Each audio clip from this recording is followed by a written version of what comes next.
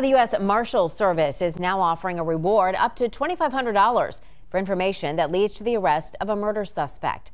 Sivan Pierce is wanted for second-degree murder in the April 8th shooting death of 18-year-old Antonio Wilson on East Virginia Beach Boulevard in Norfolk.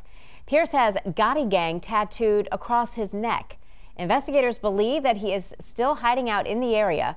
Pierce is considered armed and dangerous. If you see him or you know where he may be, call the crime line at 1-888-LOCK-YOU-UP or use the P3 Tips app.